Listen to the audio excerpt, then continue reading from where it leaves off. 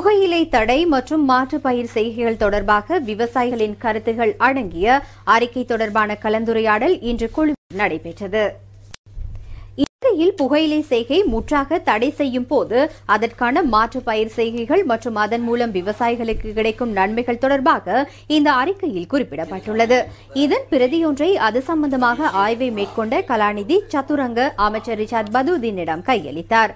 வடக்கில் பெருமளவு விவசாயிகள் புகையிலை செய்கையில் ஈடுபட்டு வருகின்றனர்.